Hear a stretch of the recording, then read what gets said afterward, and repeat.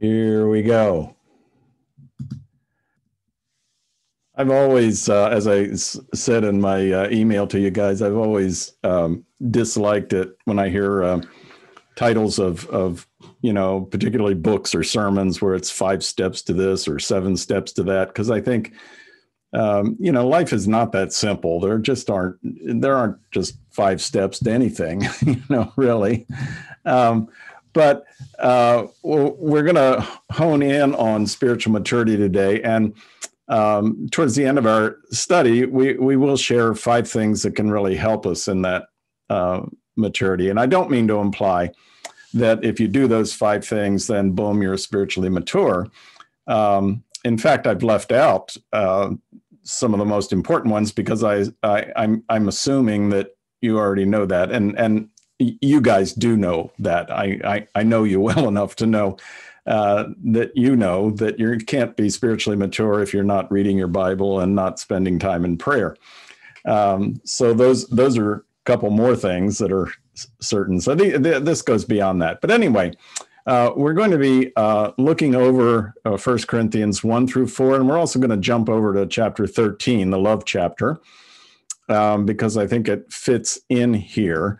But before we get there, a couple of things by introduction. You remember that the church at Corinth was founded by Priscilla, Aquila, Paul, Timothy, and Silas. Paul got there first. When he got there, he was pretty beat up and exhausted, and God in his grace and mercy raised up those other 4 to come and be around him and help him in the ministry. So together, they founded the church.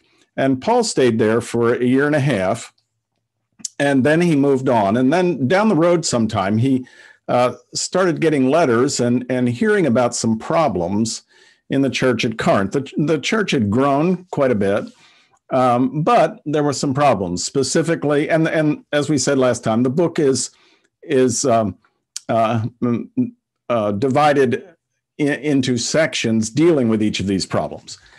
So the first problem was that there were these cliques that had developed. Secondly, and we'll look at this next week, there was sexual immorality in the church. Thirdly, there were disputes over food. There was chaotic worship, and there were some people who were denying the resurrection, which is where Paul brings this particular letter to a close.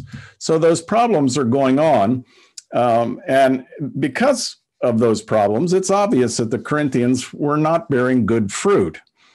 They were, in spite of their auspicious beginning. I mean, my goodness, being founded by the Apostle Paul, they were off to a good start. But they were spiritually immature, and they weren't bearing good fruit, as evidenced by the divisions that were among them, and the sexual impurity and the chaos and the worship and all the rest of it. So growing in Christ is absolutely vital. It's not something that we have a choice over. I think sometimes we, when I say we, I don't mean you and me, but I think sometimes sometimes some Christians have given some new Christians the impression, probably without meaning to, that, the main thing is to get saved, accept Jesus into your heart. And then you're on your way to heaven. You got your ticket to heaven. And then, as an add-on, if you really want to, then we have this thing called discipleship, and you can grow up. And when I was a chaplain, I ran into so many people that essentially was their background. They were certain that they were going to heaven because they had responded to an altar call, way back in the day. But there was no evidence of spiritual growth. I, don't want to judge anyone, but, by the way they were living. So it's not optional. That's my point. We have to grow up. If we had a cherry tree that never, ever bore any fruit whatsoever, and just sort of sat there, didn't even leaf out, we would assume that it was probably dead after, trying to bring it back for 5 or 6 years, and we would probably remove it. But first, before we get into all that, we need to answer this question. What is a bema? I'm sure you've been wondering that. The word comes from 2 Corinthians, the 5th chapter and the 10th verse, where Paul says, "For we must all appear before the judgment seat of Christ." The word that's translated judgment seat in, I think this is the New International Version that I put up here on the screen. And that's what most translations translated the judgment seat of Christ. That word is bema in Greek, B-E-M-A. And I'll tell you about that in just a moment. For we all must appear before the judgment seat of Christ, the bema, so that each of us may receive what is due for us for the things done while in the body, whether good or bad. Now we go over to our text, and if you'll look with me at 1 Corinthians chapter 3, beginning in verse 11, and in context here, Paul's talking about all these divisions that were in the church, people saying, well, I'm of Paul, I'm of Apollos, that kind of thing. And his argument is that I'm nothing, Apollos is nothing, Peter's nothing. It's all about Jesus. Some of us sow, others of us get to reap, but we're all in this together. We're all co-workers in God's vineyard, as it were. And in that context, he says we're all building on a foundation. But he says, for no one can lay any foundation other than the one we have already laid. The foundation is Jesus Christ, Jesus the Messiah, King Jesus. That's the central thing. That's the foundation. That's the heart. And that always must stay, he always must stay central. Anyone who builds on that foundation may use a variety of materials, gold, silver, jewels, or wood, hay, or straw. But on the judgment day, fire will reveal what kind of work each builder has done. The fire will show if a person's work has any value. If the work survives, that builder will receive a reward. But if the work is burned up, the builder will suffer great loss. The builder will be saved, but like someone barely escaping through a wall of flames. Don't you realize that all of you together are the temple of God and that the Spirit of God lives within you? So Paul is saying that we're all going to stand before the judgment seat of Christ. We're all going to stand before that bema that he refers to in 2 Corinthians chapter 5. And when we do, all of our works are going to be judged by fire, is what he's saying. And he says some of our works are going to be like silver, gold, precious jewels. If you put silver, gold, or precious gems in a refiner's fire, the fire doesn't destroy them. The fire just purifies them. The dross, the impurities from the silver or the gold or the gems burns off. That is consumed. But actually the gold, the silver, the precious gems come out of a fire better than when they went in. On the other hand, if you put wood, hay, or straw into a fire, the fire consumes it. So Paul is saying all of our works, everything that we do as Christians, falls into one of two categories. It's either silver, gold, and precious stones, or it's wood, hay, and straw. It's in one of those two categories. It's either going to go through the fire and come out better, or it's going to go through the fire and be consumed. So keep in mind that we're talking about Christians. We're talking about people who have given their lives to Christ. What happens to us after death? Well, our physical body sleeps. And I put that in quotes because, it's not really the same as physiological sleep. But Paul uses that word when he speaks of sleeping in death. He's talking about the body, the human body. The minute you die, the instant you die, your spirit, your soul, The essence of who you are, your personality, is with the Lord. To be absent from the body is to be present with the Lord. So your body sleeps, as it were, and your spirit and soul are instantly with Jesus. But then somewhere in there, you have to stand before the Bema, the judgment seat of Christ. Now, no one who stands before that Bema is going to be condemned. This is not a judgment as in you go to hell. This is the Bema. And what's important about that is that word Bema, which we have translated as judgment seat, was the word to describe the podium where Olympic awards were given out. So the Olympic Games in ancient Greece were held in a similar way to the way they are today. And, they'd had these various contests. And then one by one, the winners would come up. And in those days, they would receive a garland, as you can see in the picture there, placing the garland on the winner's head. So just as it is in the Olympics today, we have the podium for the gold, silver, and bronze medals. But the people that came in 4th and 5th and 35th, they're not condemned. They're not punished. There's nothing bad happens to them. It's just that the winners get the prize. So after death, we're going to stand before the judgment seat of Christ, and our works are going to be judged. We're not saved by works. We're saved by grace through faith.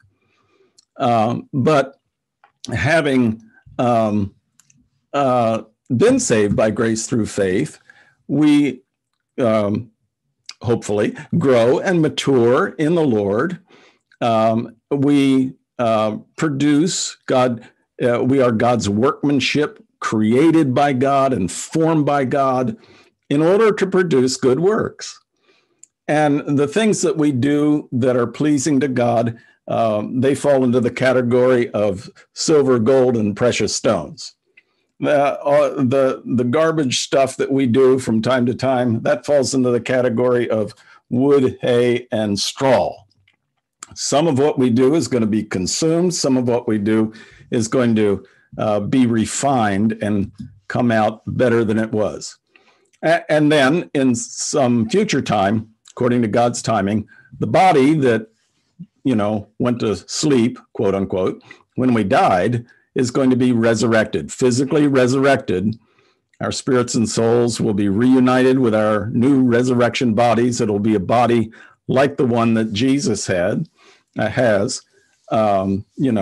was able to eat fish and touch me and see that I'm real. I'm not a ghost, and yet it'll be a body that's adaptable to the entire universe. It'll be a body that never gets old, never gets tired, never gets sick, and never gets too hot or too cold. And it'll be a body that won't be limited. We're very limited as to how far we can go, but we have a whole universe out there, billions of light years across to explore in those brand new resurrected bodies. But in order to come into the presence of God, we have to be perfected. The Bible says that without holiness, it's impossible to see the Lord. So we must be perfected, and that's what this Bema, this judgment seat, this reward seat of Christ, this wood, hay, and straw on the one hand, or silver, gold, and precious stones on the other hand, that's what this is all about. It's about us being perfected. And now, we're getting into the area of speculation here. That perfection that we have to have in order to come into the presence of God the Father, is it instant or is it progressive? Now, and personally, I hope it's kind of instant. I hope that, but I don't know. This is just my hope.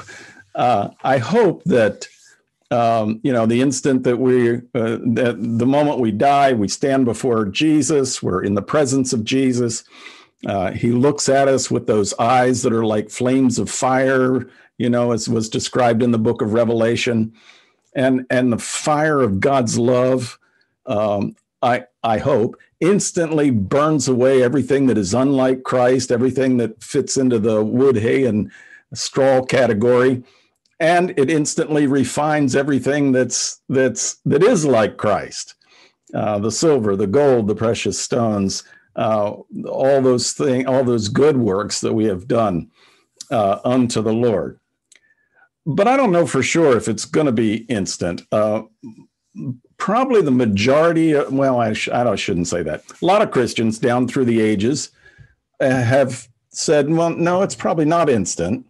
It's probably more progressive, because it seems like, just looking at ourselves, that it takes a while for most of us to get it. We don't just pop into instant perfection, we have to study, we have to learn. I mean, that's the way everything is. You don't just one day pick up a violin and be a virtuoso.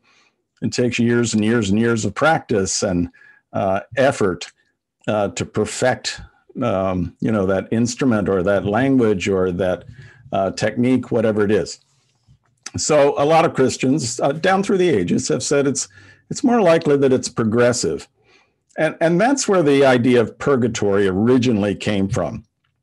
Now, purgatory is not in the Bible, but the idea originally, back in the 3rd century and so, was that purgatory was being brought into the presence of Jesus, and that the warm fire of God's love would slowly refine and change, burning up little by little all the wood, all the hay, all the straw, refining little by little the silver, the gold, the precious stones. And then when we are like Christ, then we can come into the presence of God the Father.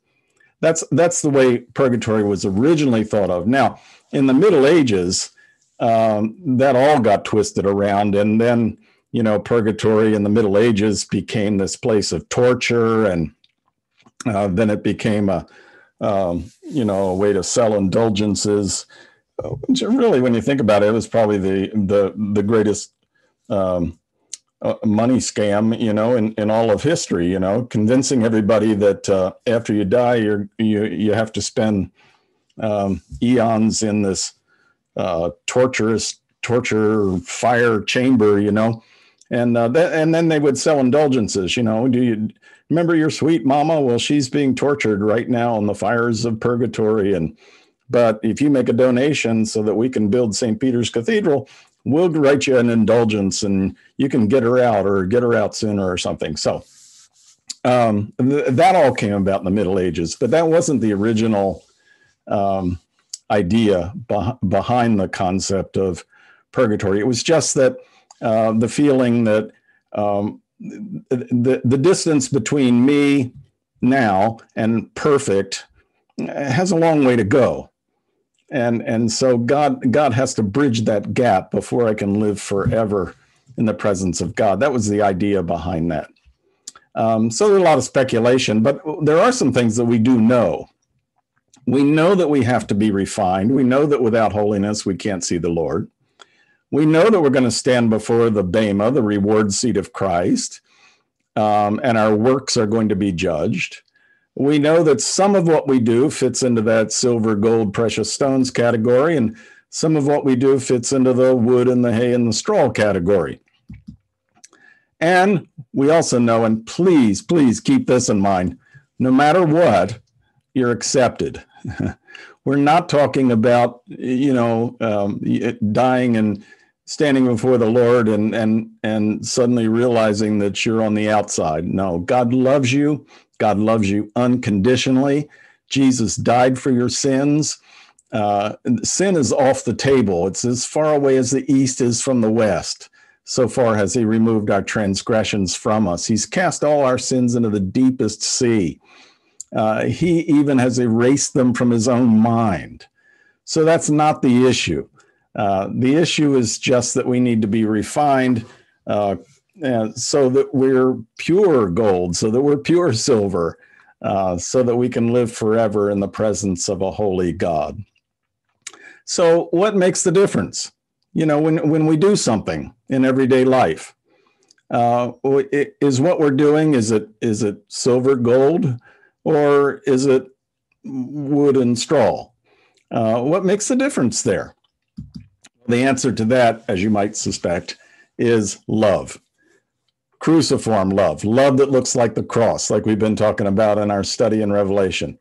It's agape love. It's the love that is unconditionally given and unconditionally received. It's the love that Paul describes in Galatians chapter 5. We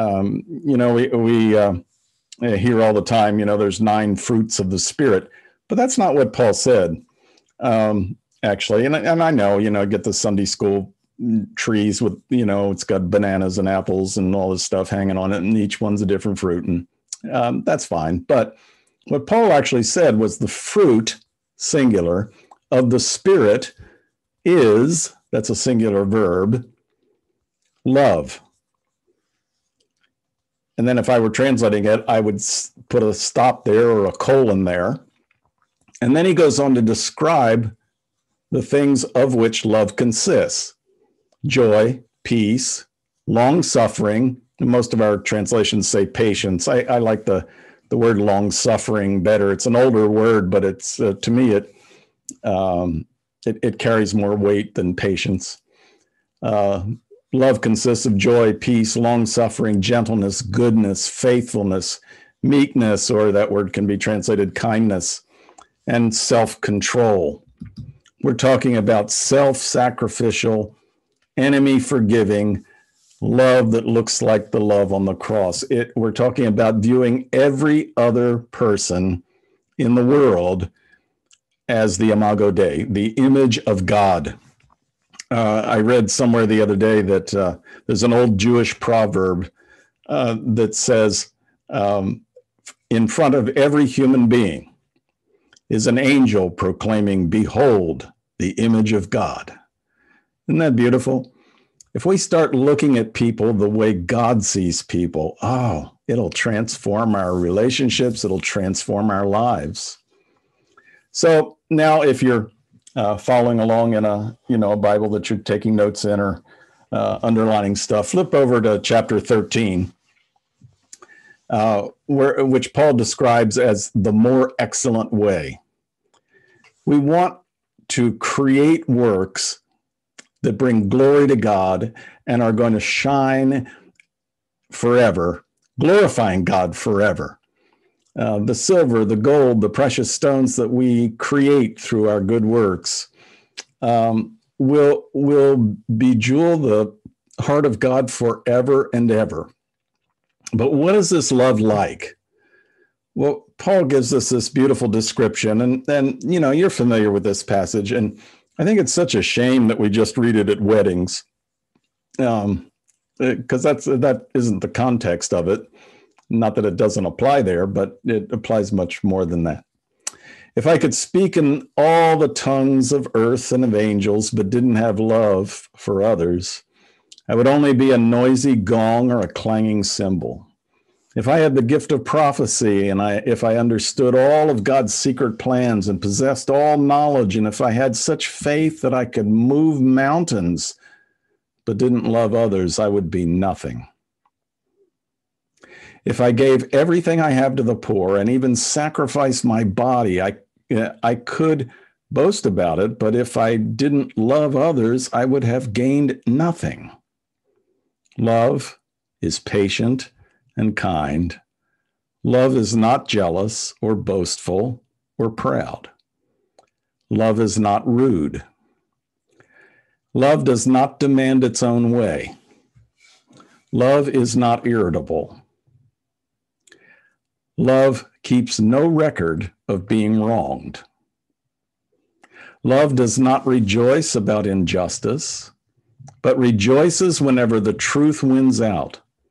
Love never gives up, never loses faith, is always hopeful, and endures through every circumstance. Prophecy and speaking in unknown tongues and special knowledge will become useless, but love will last forever. Now, our knowledge is partial and incomplete, and even the gift of prophecy reveals only a part of the whole picture. But when the time of perfection comes, when we're all perfected and standing before God, these partial things will have become useless. When I was a child, I spoke and thought and reasoned as a child, but when I grew up, I put away childish things. Now we see things imperfectly, like puzzling reflections in a mirror. But then we will see everything with perfect clarity. All that I know now is partial and incomplete, but then I will know everything completely, just as God now knows me completely. 3 things will last forever: faith, hope, and love. The greatest of these is love. So Paul is telling us there that anything we do and everything we do that's motivated by love, God's love, cruciform love, not self-love, not doing the things so that you'll love me back, not doing the things so that you'll recognize me and give me a prize, but doing it just out of an altruistic heart for God. Anything that's motivated by God's cruciform agape love is permanent. It lasts forever. It's like silver. It's like gold. It's like precious gems. It glorifies God forever. And of course, the opposite is also true. Anything that we do that's not motivated by love is worthless. It burns up, from an eternal point of view. Now, when I say it's worthless, it may have some worth here in this life. Someone may, make a ton of money and donate a ton of money to build a new wing on the hospital or whatever, and name it after himself, and really enjoy the accolades. And, he's done a good thing. Now the hospital has a better space and they can treat more people, and there's nothing wrong with that. But from an eternal perspective, he doesn't get any credit for that, unless his motive was agape love. If his motive is get my name on the building so that people will think I'm wonderful, then he won't receive any reward for that. So how do we mature so we can bear fruit? We must grow up. We have to, spiritually, we need to bear fruit. And the fruit that we need to bear is the fruit of love. The fruit of the Spirit is love. And if love is motivating the things that we do, and again, I'm talking about cruciform love, if that's motivating the things that we do, then our fruit is going to last forever. On the other hand, if what we do is motivated by something else, then it's not going to do us any good. Might help somebody else, but it's not doing us any good. So here's where we get the 5 steps that I opened up with. The first one, first thing we do, well, I should say the first thing we do is make sure you're reading your Bible and spending time in prayer, because that's the only way to know God. So that's a prerequisite, knowing God. Then once you got that down, and that's, ingrained habit in your life, then the next thing we need to do is to allow the various, I said fires, in quotes. We all go through trials and tribulations. We all go through difficult times at different stages in our life. They might be physical difficulties. They might be emotional difficulties, or relational difficulties, or financial difficulties, or vocational difficulties. I mean, lots of trials and tribulations in lots of different areas. Jesus said, in the world you will have tribulation, but be of good cheer. I've overcome the world. The Apostle Paul said, all who would live godly in Christ Jesus shall suffer persecution. He didn't say you might. So we all go through various kinds of fires in our lives, but it's up to us whether or not we allow those difficult things that we go through to make us more like Jesus or not. We all need to learn as we face those difficult things, and the difficult things are going to come whether we want them or not, whether we face them or not. But if we can learn in the midst of them to let go of our need to control, to let go of our need to know everything, if in the midst of those things we can come back to that place of faith and trust, God, I don't know what's going on here. I don't understand why this is happening, but I trust you. Not that God causes those things. I don't mean that. He does not. The bad things that happen to us are either caused by Satan, or they're caused by ourselves or by other people. It's not that God causes them, but, all things work together for good to those who love God, to those who are called according to his purpose. So in the midst of those things, which are difficult, not caused by God, but difficult, we need to remember that God's with us. We need to fall back on what we do understand. I don't know why this is happening, but I do know that God is with me. I can't figure this thing out, but I do know that God's got me. And we need to be okay with ambiguity. We don't have to have all the answers. A lot of times we just don't have the answers, and that's okay. Allow that thing that we're going through to make us more like Jesus.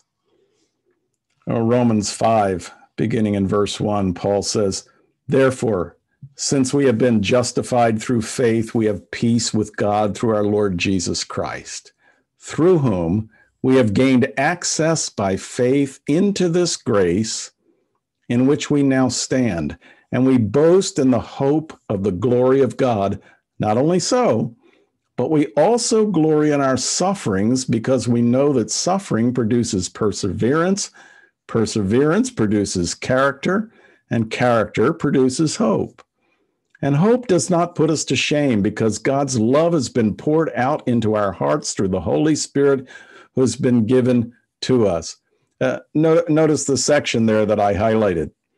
But we also glory in our sufferings, because we know that suffering produces perseverance.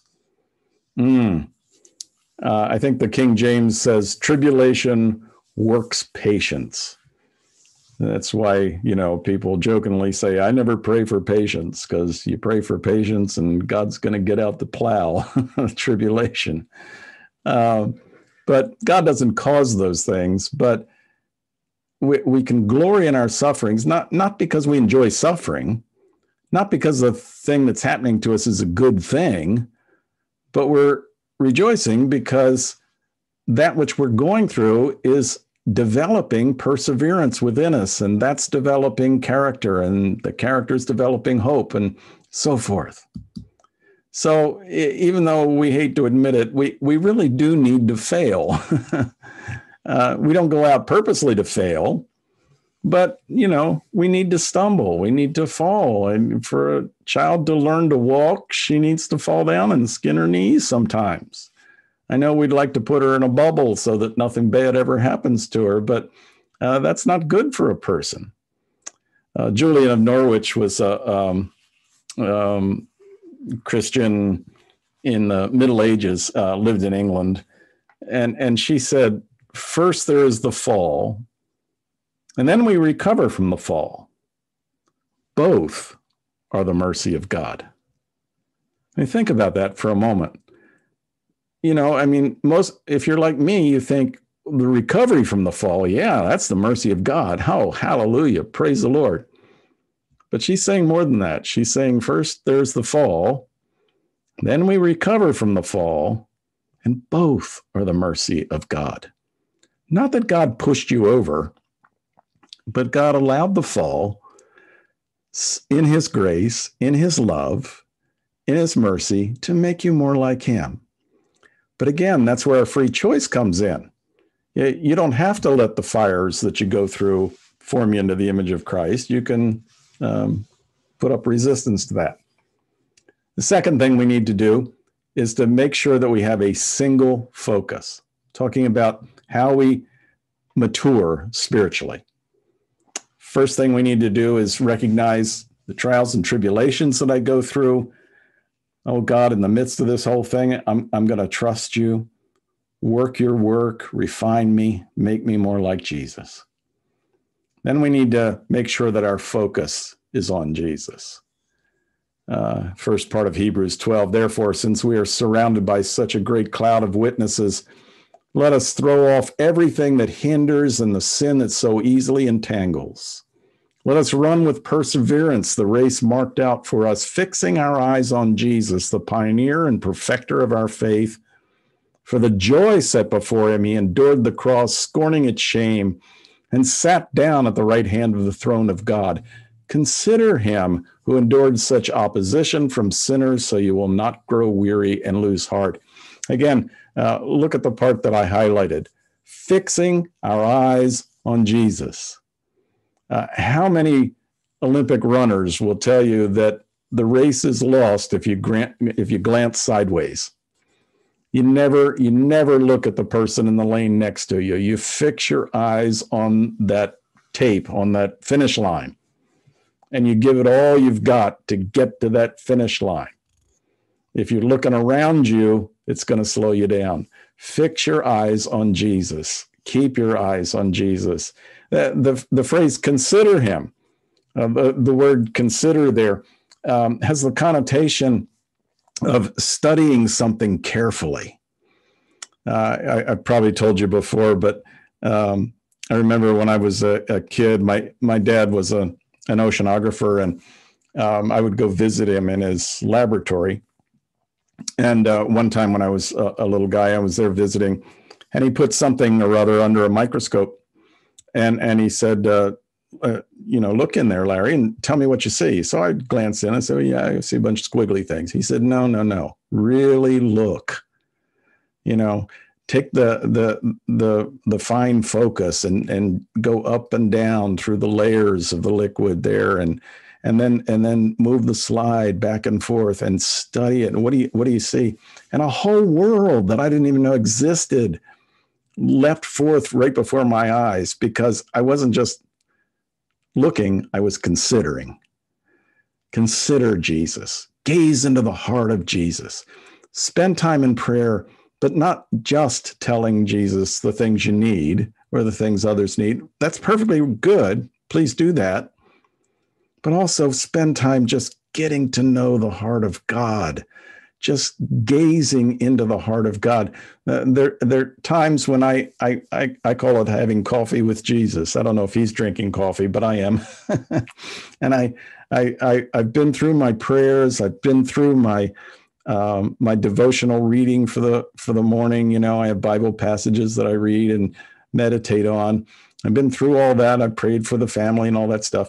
And then I'll just sit with Jesus and try to listen. And sometimes he will speak. That's that sweet inner voice of love. That's Jesus talking to you. Consider him. Keep your eyes focused on Jesus. And number 3, again, taken from that passage in Hebrews chapter 12, throw off the sin and the weight that besets you. Now, sin, the word sin, means to miss the mark, literally. We would probably call those mistakes. The things that we are in the habit of doing that we know we're missing the mark here. Need to change some things. Weights would be habits, attitudes, normal stuff, anything that gets in your way of growing in Christ. It's not necessarily anything bad. The woman in the picture that I have on the slide here is strapping on ankle weights for her workout. That's all well and good, but she's not going to run a marathon with those ankle weights on. She's going to take those weights off. And we're in this race called Christianity. We're in it to glorify God. And therefore, there may be some things in our lives that are they're not sinful. They're not bad things. No, and nobody would have the right to come and say, hey, you ought to get rid of this, that, and the other thing. But as we pray and seek God, we realize, hey, this thing over here, it's slowing me down. And so I'm going to set that thing aside because I want to run this race to glorify God. Now, what I'd like to do in the next couple moments, and then I'll come back and give you numbers 4 and 5. But I thought we'd spend about 10 or 15 minutes in a couple of breakout groups. And these are the 2 questions that I'd like you to talk about. And then when we come back together, I'll finish up, and then you can, share what you talked about in your group. The first one is, see if you can think of one spiritual hindrance or weight in your life. Not talking about sins. It's okay if you want to confess sin to each other, but we're talking about just everyday normal things that maybe are slowing you down. And like I said, no fair naming your spouse as being that which is holding you down. As you reflect on your life thus far, can you think of a time when you went through the fire? I'm sure you can. When you've been through trials and tribulations. But can you think of a time when you went through a difficult time and looking back on it now, it turned out to be a great blessing? So that's what I would ask you to. Okay, I'll be Okay.